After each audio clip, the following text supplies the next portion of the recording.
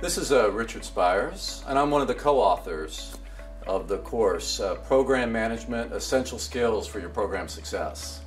I've spent about 30 years in the IT industry in a number of different capacities. Started out doing technical work, and then task and project, and ultimately running programs. More recently, I became the CIO, first of the U.S. Department of Homeland Security, and then of the Internal Revenue Service. And in those roles, I had significant oversight of major IT programs. So in developing this course with Hamid Agab, the co-author, we really took a different approach. It was all about trying to bring practical advice to you as a program manager. Now, running programs is different than project management.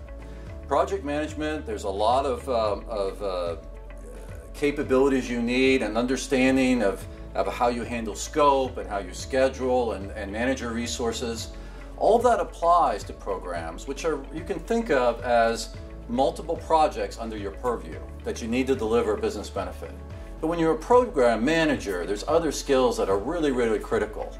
The ability to work with multiple stakeholders, the ability to work very senior levels within your organization, and perhaps stakeholders that aren't even in your own organization.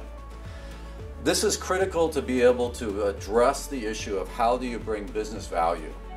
How do you bring business value to your clients through the program that you're running? And the course that we've developed has really been based on the learnings that we've had in actual running major programs. For instance, when I was at the IRS, I started there, I ran the multi-billion-dollar IT modernization program for a few years. Under that program, we had a number of major, large projects that were under my purview, but it was really about not me running those projects per se, but about positioning us so that when those projects delivered their deliverables, we could make sure that we realized business benefit for the ultimate customer. So we welcome you to this course, and again, it's all about bringing practical advice to you in order to enhance your program management skills.